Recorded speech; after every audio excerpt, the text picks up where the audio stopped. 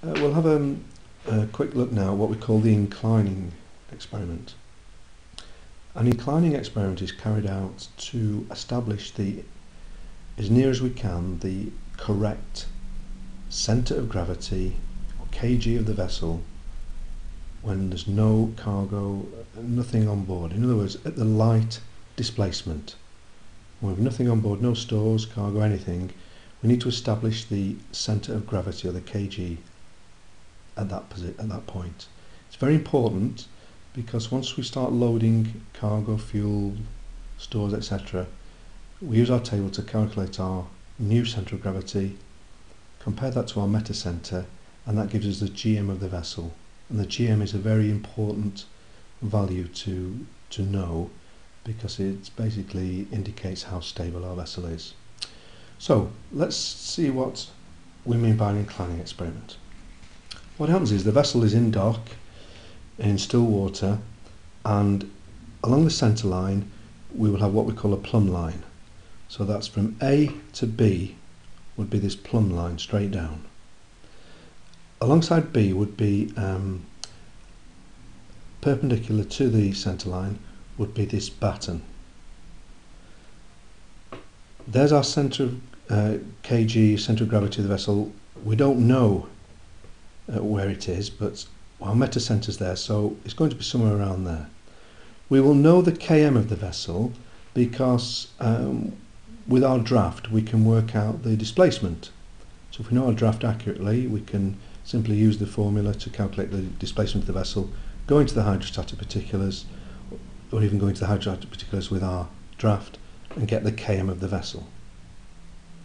So if we can find the GM of the vessel, then we could find the kg, because it's simply km minus gm. So we place this weight on deck, and what happens is the weight is moved across. As the weight is moved across, the vessel inclines. So we'll look at this next sketch here.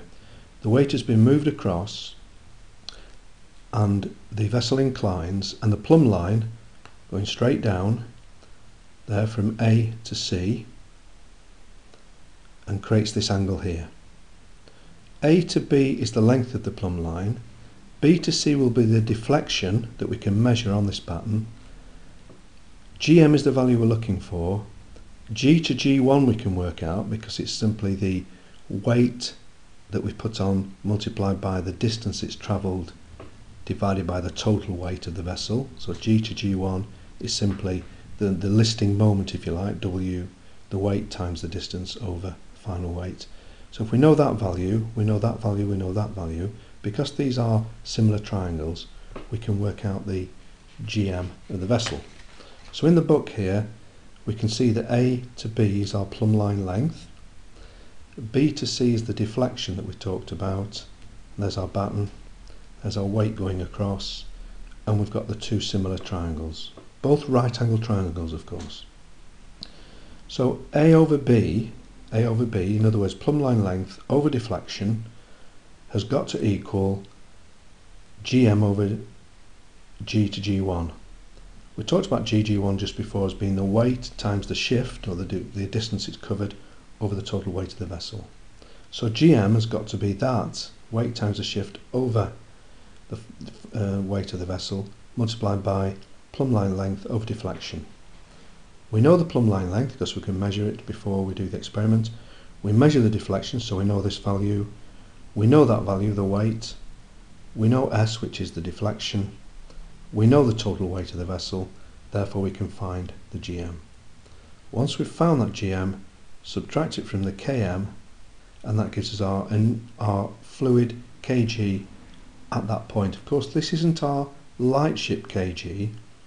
What we then have to do now with this fluid kg is start drawing up a table and subtracting the various weights that are existing on board at the moment, and we'll look at that in an example.